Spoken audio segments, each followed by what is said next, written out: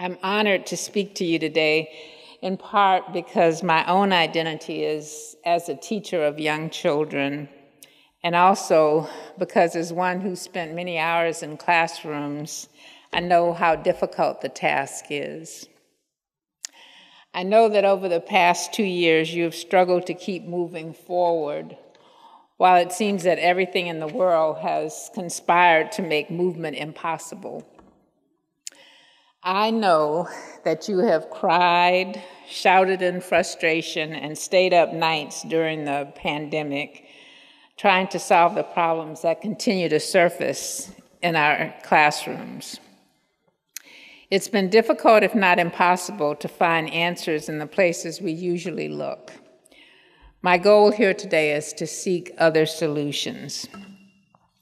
I want to share with you some of the wisdom I'm learning to embrace that exists beyond our modern perceptions of the world, the wisdom of our ancestors, and the wisdom still embraced by many traditional communities.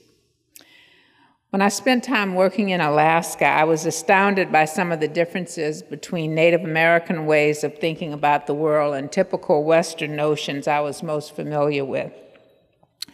For example, when a baby comes, people in the Western world say, "What did she have? How much does it weigh? How's the baby doing?" Native Athabascans say, "Who came? Who came? What spirit joined the world? Whose spirit may have returned? What gifts do they bring with them?"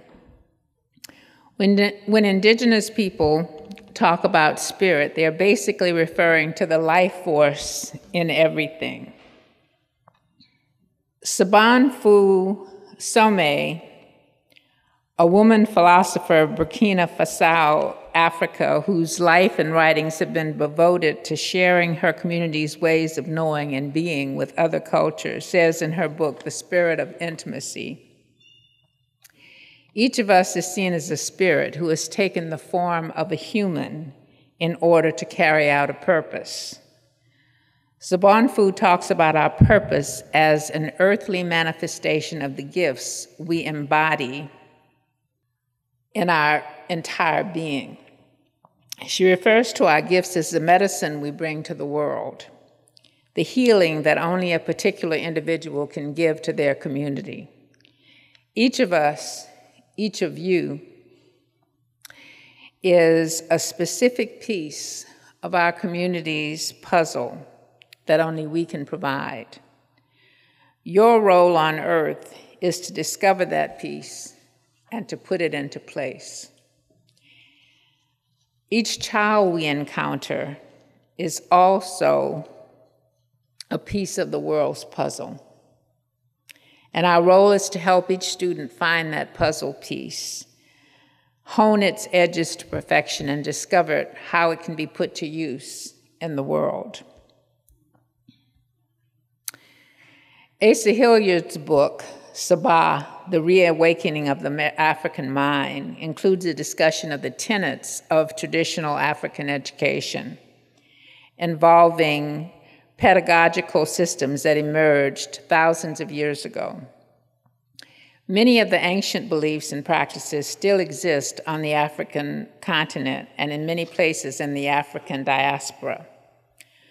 Traditional African thought holds that the cosmos is divine and that humans, as part of the cosmos, also are divine. The goal of education is to assist individuals in their quest for divinity or perfection. The role of the teacher is to appeal to the intellect, the humanity, and the spirit to assist the student in developing the divine and honing his or her gifts. Thus, the work of the teacher is divine work. Divine work is always challenging, but these past 2 years have left us questioning whether we can even show up, much less show up and recognize our own divinity. In the past 2 years, everyone, perhaps particularly people of African descent, have been devastated by innumerable events. Please understand in your hearts that Black children and the Black community are in deep, deep pain.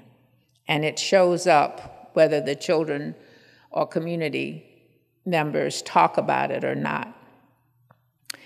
The Black community, along with the rest of the world, cannot forget that it saw not only a Black man being slowly and methodically murdered on television by a police officer, it also witnessed, these murders, of course, continue, and we also witnessed a large element of our population criticizing those who demonstrated against the horrific act. Indeed, some of those demonstrators were even killed. As we ponder our schools' futures, can we begin to think about a new start for the next school year, one that honors our gifts and divine purpose, as well as those of our students? Sobonfu Some reflects on traditional African thought about children entering our earthly world. She says, birth is the arrival of somebody from another place. The person arriving must be welcomed, must be made to feel that she has arrived in a place where there are human beings who will receive her gifts. And upon a child's arrival, the village community provides rituals and ceremonies to let the newly born spirit know that she and her gifts are welcome. What would our children's return to school look like if we transpose that thought into not being born into a community, but entering a building for a new school year? What would happen if we started the school year with this thought in mind? Each new school year is the arrival of somebody from another place. The person arriving must be welcomed, must be made to feel that she has arrived in a place where there are human beings who will receive her gifts. So I want to talk today about 3 ways that we can value and welcome children who have faced a very difficult 2 years into a place that may have not previously made them feel welcomed and valued. These thoughts will hopefully allow us teachers to rethink our work as well, not just as the purveyors of knowledge, but as those whose divine work helps develop the divine in our children. What must we do? So these are the 3 I'm going to talk about. We need to build relationships, create a sense of belonging, identify and appreciate children's brilliance and their special gifts, and help them realize and develop their own brilliance and gifts. And 3rd, we need to connect content to who they are and what they care about. Relationships and belonging. Research studies, along with our very existence on Earth, show that belongingness is not only something humans crave, but is also a major element of anyone committing to an environment. A major indicator, actually, if children complete or drop out of school. Nilda Flores Gonzalez said the difference between those who dropped out and those who stayed in school from her research project was a sense of belonging that started actually from elementary school. She talked about school kids versus street kids. It depends on where you get your sense of affirmation and belonging and have relationships. If those are in school, then you become a school kid. If those are in the street, then you become a street kid.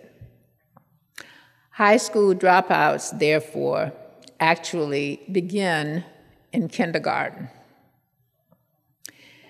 This means that we have to take time to know the students, to build a relationship, to let them know that we see them. Teachers often say they don't have time for relationship building, but I often tell them, if you haven't built relationships, how's the learning going for you? My guess is not too well. Do you have time not to build relationships, is a question I would ask. Geneva Gay says that Black children don't just learn from a teacher, but for a teacher. She says, she reminds us of the kids who are going home or coming in the morning saying, "I did your homework, Miss Taylor. I did your homework." So even when we don't have time, we all eat lunch. We can have children join us, a few children join us, one or two, during lunch. We can talk to them at recess rather than just doing recess duty. See it as a time to get to know one or two children. Of course, children in writing, we can have kids respond to prompts that will help you know who they are and what they love. I've suggested sending notes to parents at the beginning of the school year.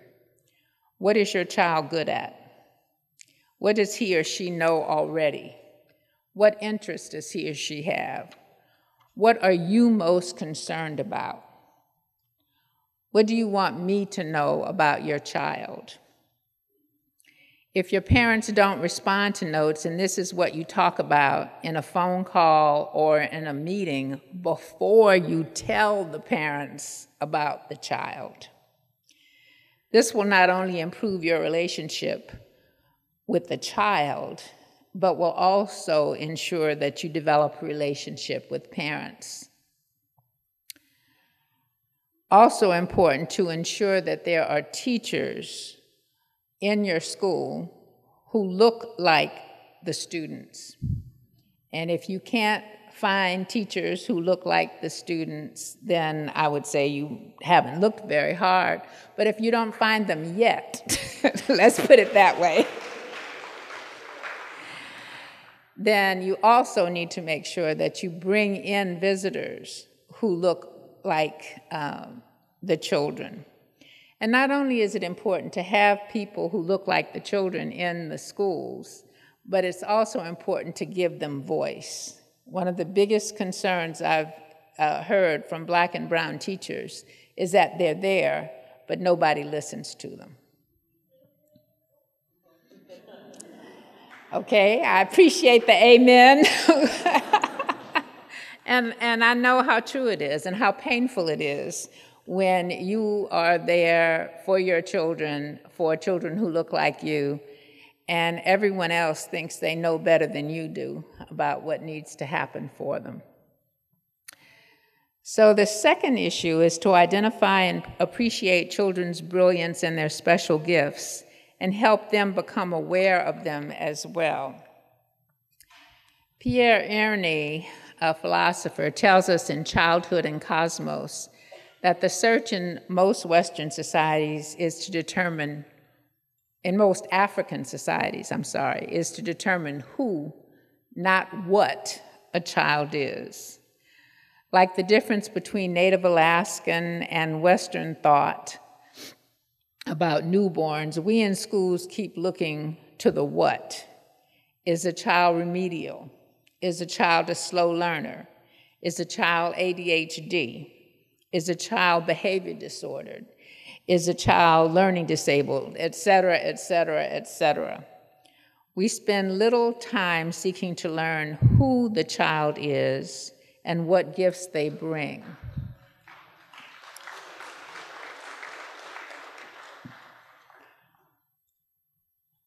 This notion of teaching is exacerbated, the what, looking at the what, in a society that already views people of African descent as less than. Jennifer Eberhardt's recent book, Biased, is full of examples in all areas of our existence that detail how the stories steeped in our subconscious have affected U.S. citizens. One example, I'll give you just a couple of examples. People who were house hunting were recruited from Craigslist for a research study. Different groups were shown identical houses and a picture of either a Black family or a white family, all posed similarly and wearing similar clothing. Those who were shown the black family and told they were the sellers valued the identical house $22,000 less. They predicted more work would need to be done to prepare the house for resale. They predicted the neighborhood would have limited amenities, inferior city schools, and be comprised of less well-maintained houses. In a second study, most of us are familiar and have heard that job applicants with black-sounding names, Tyrone, Jamal, Keisha, are 50% less likely to get a call back than those with white-sounding names, Jeffrey, Brad, or Emily. Related to current concerns regarding violence toward black people, Eberhardt reports several other research studies showing that research participants deemed the movements of black individuals more violent than those of white individuals. In a staged altercation, 75% of participants who witnessed a black person shoving a white person saw the behavior as violent. When they witnessed a white person shoving a black person, only 17% considered it violent. Beverly Tatum, the author of Why Are All the Black Kids Sitting Together in the Cafeteria, says that if we live in Los Angeles, we're smog breathers. We don't mean to breathe smog. We don't intend to breathe smog. We don't decide we're going to go out and breathe smog today. We just breathe smog because it's all around us. She said if we live in the United States, we're racism breathers. We're not conscious of it.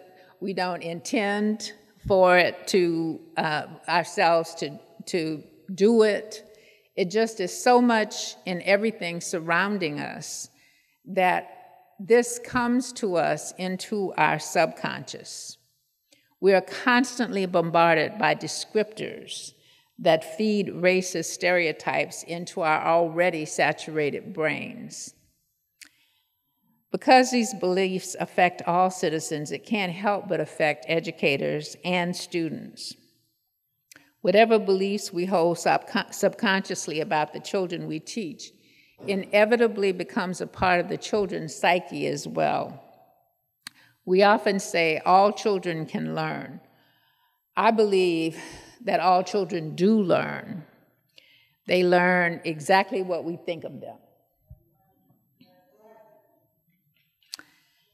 The last book I wrote, well, one before last, is called Multiplication is for White People. And that came from a child who said to a tutor who was trying to tutor her in multiplication, I don't know why you're trying to teach me this, Miss L. Black people don't multiply. Black people just add and subtract. White people multiply. Do you think anybody ever said those words to that child? No, nobody said that. But this child has internalized the larger beliefs of the beliefs of the larger society, so that she believed that Black people are less than. A student teacher once told me a while ago, a Black student teacher, she said she didn't know what to say when a young Black eighth grader came up to her and said, so Miss Summers, they made us the slaves because we're dumb, right? So whether they say it to us or not, our children are integrating and imbibing all of the notions that exist in this society. And whether we realize it or not, it's all in us as well. And it doesn't matter what color we are, frankly, because the air is totally around us. Black people and brown people can often fight it off, or aware of it, so they are able to fight it off a bit more, but it comes into all of us, these notions. So the question I want to ask now is, what would the belief systems of our country look like if we were inundated with different stories that were not based on a litany of presumed deficiencies, but on information expressing the true genius of people of color? Information typically not brought to our country, into our country's cultural storybook. I'm going to share with you a few examples you probably never heard about. In 1950, this is the classic reference for what I'm going to talk about next. In 1956, French researcher Marcel Gibert, under a research grant from the United Nations Children's Fund, traveled to Africa in order to study the effects of malnutrition on infant and child development. She concentrated on Kenya and Uganda, where she made a momentous discovery. So if she's now studying the effects of malnutrition on infant and child development, what is she expecting to find in terms of development? Yeah, that it's going to be lower because of the malnutrition. Despite the expectation that malnutrition would cause lower rates of infant development, the developmental rate of Ugandan native infants was so much higher than the established norm that they were able to outperform European children twice or 3 times their age. She found, in her words, the most precocious and advanced infants ever observed anywhere in the world. She saw 4-day-old infants who smiled continuously. She published photographs of a 48-hours-old child bolt upright, only supported by his forearms, head in perfect balance and eyes focused. At 6 to 7 weeks, understand that, weeks, all the children crawled skillfully and set up by themselves. The Ugandan infants were months ahead of children of European descent on any intelligence scale utilized as well. Based on the Giselle test for early intelligence developed at Yale, Gibert showed infants between 6 and 7 months a toy, then walked across the room and put the toy into a tall toy box. The African children would leap up, run across the room, reach into the basket, and retrieve the toy. 6 to 7 months, they're walking. Besides the extraordinary sensory motor skill of walking and retrieval, the test showed that object permanency had occurred in the child's developing mind, the first great shift of logical processing, which would not occur in European babies until much, much later. These are very hard to see because they're from a 1940s document. But this one is the African infant, 5 months, 5 months old, sitting up and doing a form board, which is like a puzzle, and versus the a European child wasn't expected to do that until 11 months old.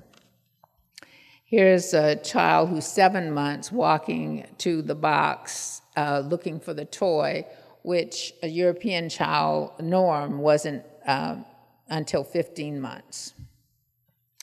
And here's an African infant, 11 months, climbing steps alone versus 15 months for a European child. Moving on to more recent studies conducted in this country. By the way, you won't find many published studies of this phenomenon because no one studies it, or if anyone studies it, I don't know whether they don't study it or whether they can't get it published. But those that have gotten published are pretty compelling. In the mid-1960s, William Frankenberg, a professor of pediatrics and preventive medicine, and fellow researcher Joe Dodds were intrigued to find that Black children as young as 6 months develop more significantly more quickly than white infants. 20 years later, in the 1980s, the researchers crunched the numbers of thousands more Black and white babies.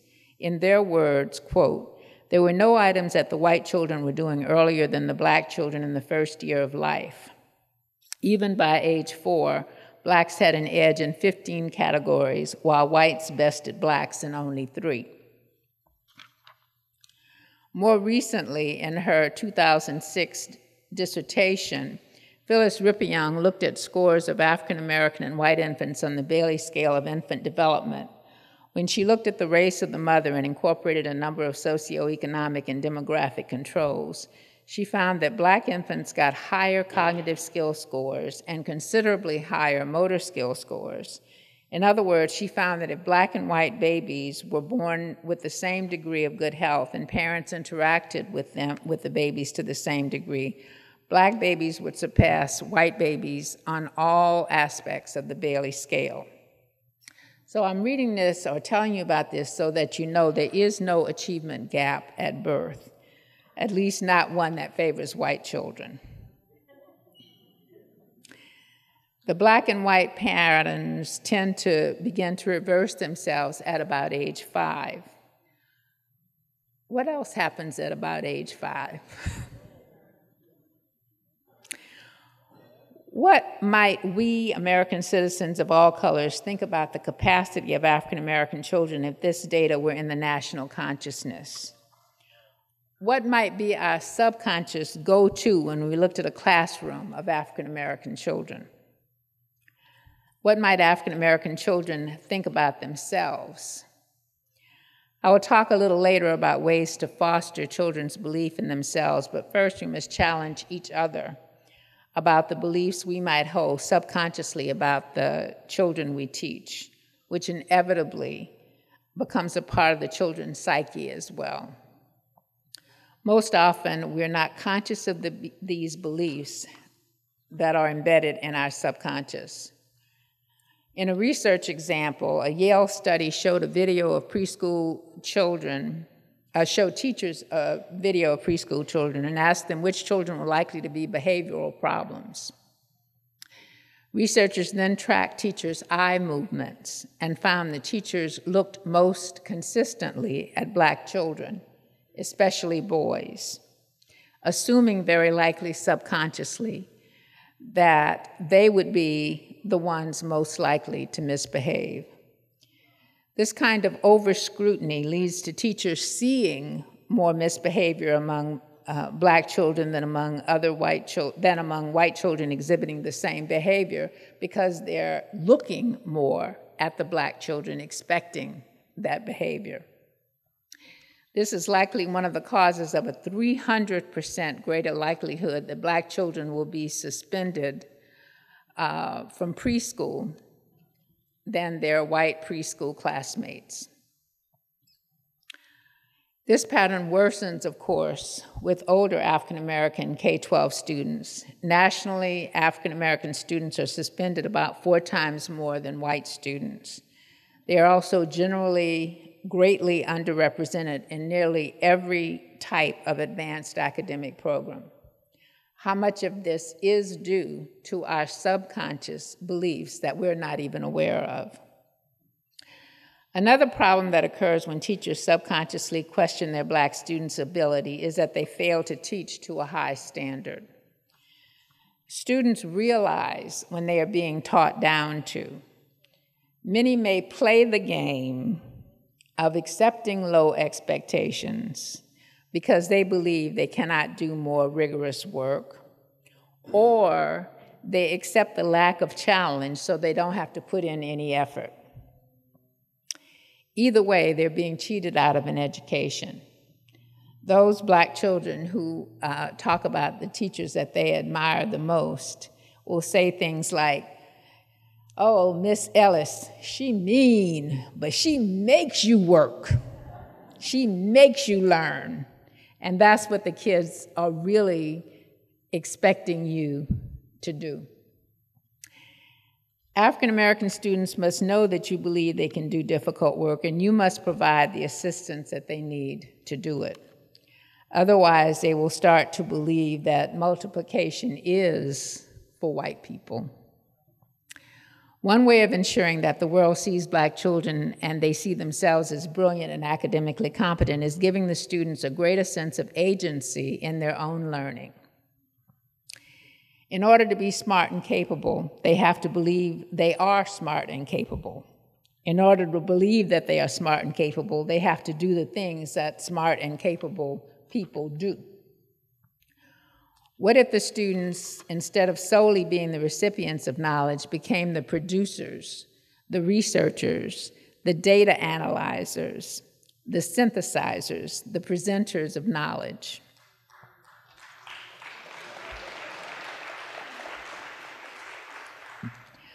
Would that not change the story both for the teachers and the students, and for the communities to whom they present their knowledge?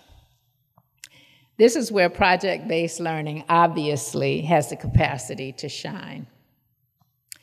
The final way I want to talk about to welcome Black students to school is to provide content that is connected to who they are and what they care about.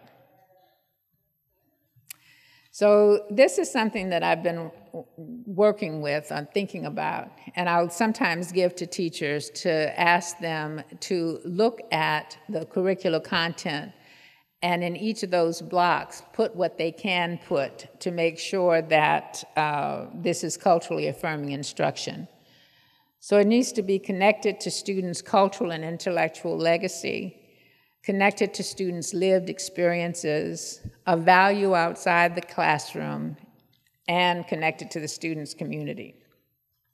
It doesn't necessarily have to do all four of those things in any lesson, but within each lesson, at least one, preferably more, of these elements needs to be in place. To talk a minute about the students' cultural and intellectual legacy, Black history, literature, art, music, the historical brilliance of Africa, the world's first libraries and universities in Mali and Timbuktu, the civil rights movement and the special place of young people within it. The problem is most teachers are not aware of much of this information because our own education has not taught it to us. Our college education has been very culturally deprived.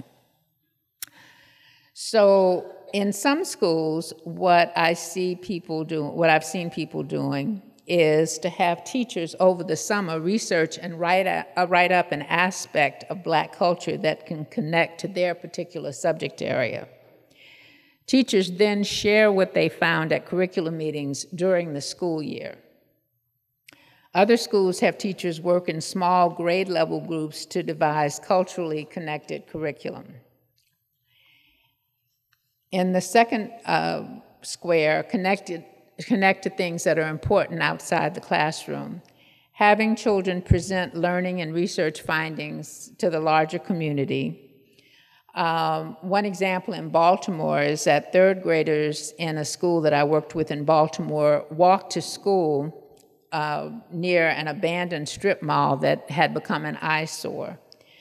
The children were given cameras or phones to take photos of the status of what was going on, and they wrote letters to the owners of the mall and to the city politicians to have it cleaned up.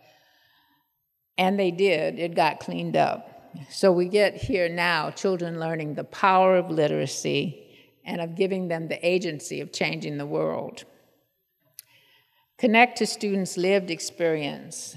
Whatever is happening that is of interest to the students is of value to connect to the curriculum. I would have, and time will prevent me from giving examples, but obviously having discussions with students give the school the opportunity to know what's closest to their hearts. Connect to students' communities. The example I'm going to give, and what I'm sure you all are working on, is an oral history about some aspect of the community. This example deals with many of the aspects that I've been talking about. This is McKinley High School in Baton Rouge, Louisiana, at least the original building. It was the first Black public high school in the entire region. It has a great history, but recently has been divided into a traditional school and a magnet school. At the time of this example, the traditional school was predominantly Black, and the magnet component was overwhelmingly white.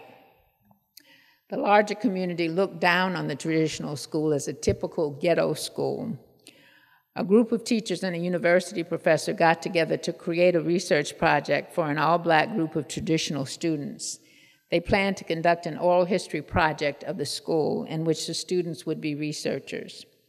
Students were told that they were researchers and doing the work of that university graduate students and professors usually did.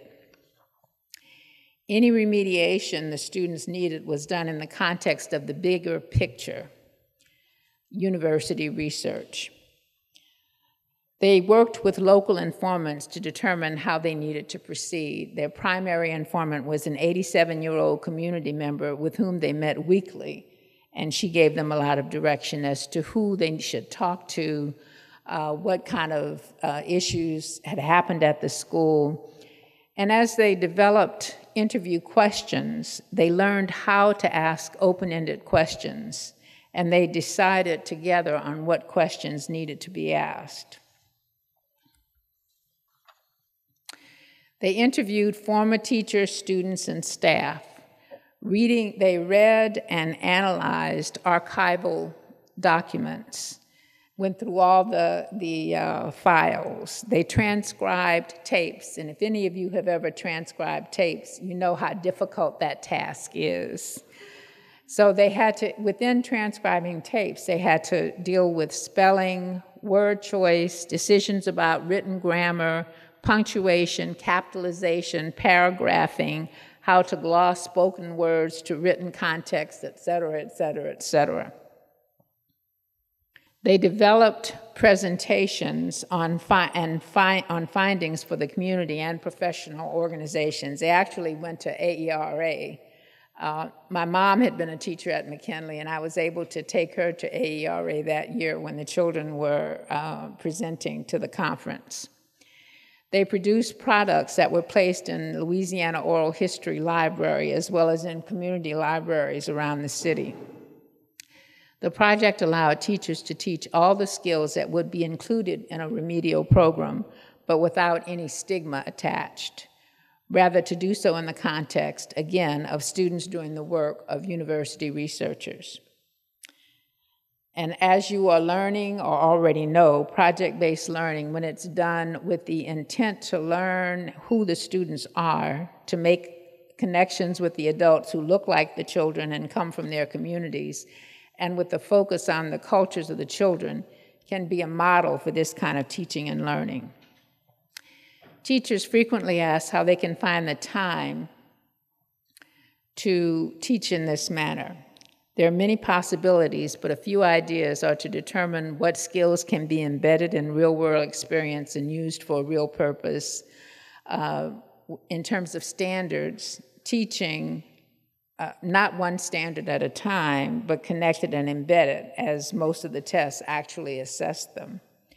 Collaboration, having students work with each other and the teachers work with, again, same grade teachers in your school or colleagues across the city to develop culturally based ideas. To conclude, if we know what will help Black children, brown children, all children to succeed in schools and classrooms, and we don't do it, then whose interests are we serving? Could looking at our work as divine, beyond human foibles, make our spirits resistant to the assaults constantly aimed at them? If we realize the divine in our work, could that not help us see light in the midst of tough times? Tough times that, based on recent events, are very likely to continue. Could that not help us look with different eyes at those young beings who admittedly can get on our last nerves as we search for that puzzle piece, that gift that came with them? Could understanding the phenomenal purpose, the sacredness of our work, give us the courage to find ways to teach what the most vulnerable need in the ways they need it, even if it's not in the standardized curriculum? I once did a mini research project to question what Black men who, for all intents and purposes, should not have been successful, but who had reached great heights in their careers, saw as a reason for their success. To a person, these men attributed a great part of their success to one or more teachers. These were the men who grew up in abject poverty while the country was still legally segregated. Bill Trent, now a distinguished professor emeritus from a major university, said this about his teachers: "They held visions of us that we could not imagine for ourselves, and they held those visions even when they themselves were denied entry into the larger world. They were determined that despite all odds, we would achieve." Our role as teacher is life-changing. We are so much more powerful than we know. We can make all the difference in our students' lives. Our divine work is finding and honing the rough-cut puzzle pieces we are presented with each school year.